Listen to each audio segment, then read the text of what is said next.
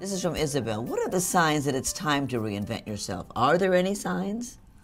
Sometimes the signs come from outside where, you know, I will give you my own example. I was a concert clarinetist and I was concertizing. I was in an orchestra. We got married. We moved to another city, so I was no longer in that orchestra. And in those days, in order to keep doing at that level what I was trained to do, you had to travel more. Well, I had 3 children at some point. I couldn't travel. So that's a sign from outside. Right. And the question is, how flexible can you be? Right. And how creative can you be?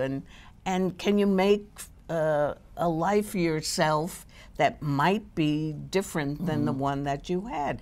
I was very fortunate. I've always had a lot of interests. So in terms of signs to reinvent yourself, I think maybe from the interior side, if you get a feeling that you're stuck in a place, if you get a feeling that you wake up and it's not exciting to do what you're doing, maybe it's time to reconsider. Yeah, that's a sign. Yeah.